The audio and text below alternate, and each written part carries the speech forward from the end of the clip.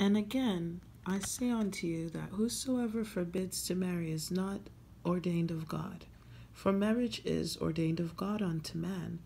Wherefore it is lawful that he should have one wife, and they twine shall be one flesh, and all this that the earth might answer the end of its creation, and that it might be filled with the measure of man, according to his creation before the world was made.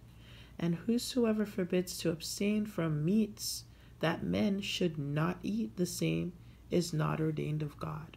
For behold, the beasts of the field, and the fowls of the air, and that which comes of the earth, is ordained for the use of man, for food, and for raiment, and that he might have in abundance. But it is not given that one man should possess that which is above another.